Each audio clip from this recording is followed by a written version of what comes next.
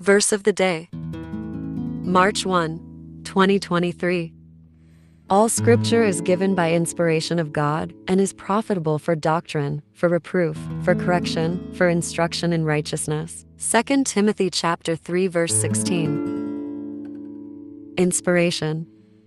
We all have favorite Bible verses and passages. Some words of scripture comfort us, and some might confuse us or even challenge us. But all of scripture is useful because it is all a gift from God to us so that we may more fully know Him and grow in Him. Even the uncomfortable parts are necessary when we use them as God intends. Let us pray.